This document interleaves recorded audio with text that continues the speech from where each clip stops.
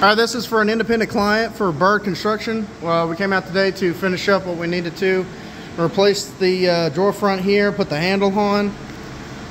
Ripped a 1 3/4 by 39 1/16 filler for above the fridge.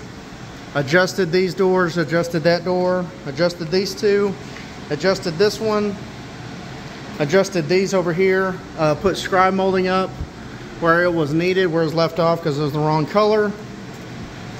Put scribe over here on this side as well, upper and top. And then we got the outside corner mold changed out for both sides of that. Everything's good to go, 100%. If there are any more questions, give us a call at 423-650-1051. Thank you.